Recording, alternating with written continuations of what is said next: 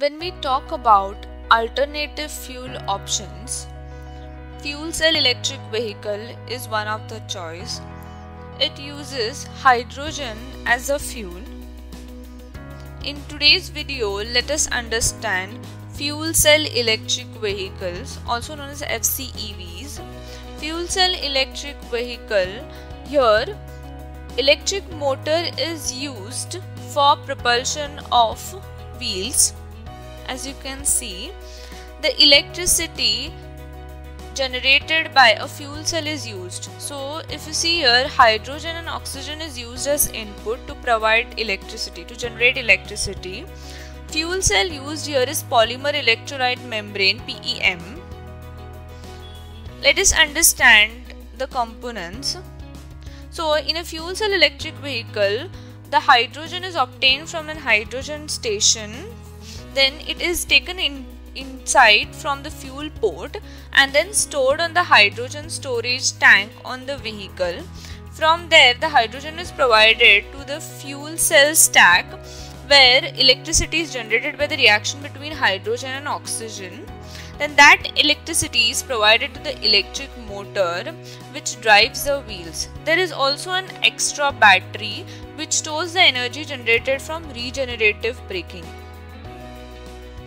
So let's start with the hydrogen storage tank.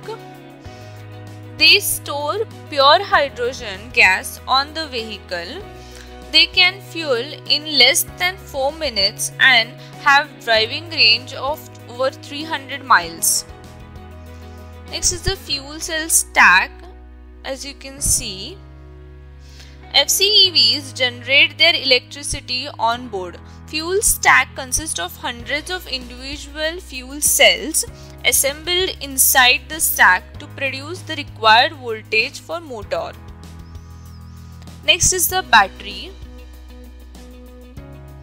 Battery stores energy generated from regenerative braking. It provides supplementary power to electric motor when required. Next is the electric motor. Motor drives the vehicle's wheels using the power from the fuel cell and battery pack. Power control unit. So there is a power control unit also present. This manages fuel cell and battery output and input in accordance with the driving conditions. That's all for today's video. Thank you for watching. If you liked the video, do like, share and subscribe to Always. Also press bell icon to get notified.